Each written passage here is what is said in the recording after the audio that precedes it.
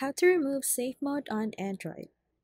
Safe Mode on Android is designed to be a diagnostic mode that helps you troubleshoot issues with your device, and it typically turns off automatically when you restart your phone.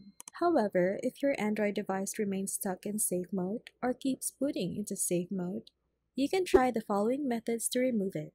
Number 1, like I just mentioned, restart your device. The simplest way to remove safe mode is to restart your Android device. Number 2, depending on your device model, you can also exit safe mode through the notification panel. Pull down the notification panel, tap the notification that your device is on safe mode, and choose the turn off option.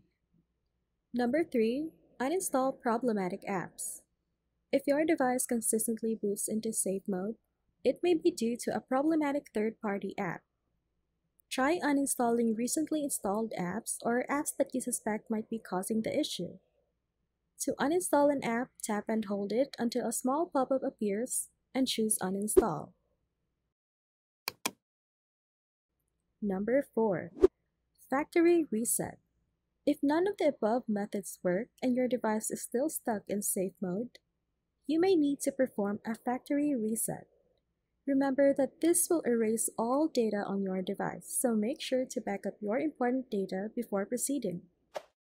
You can usually perform a factory reset from the system settings on your device.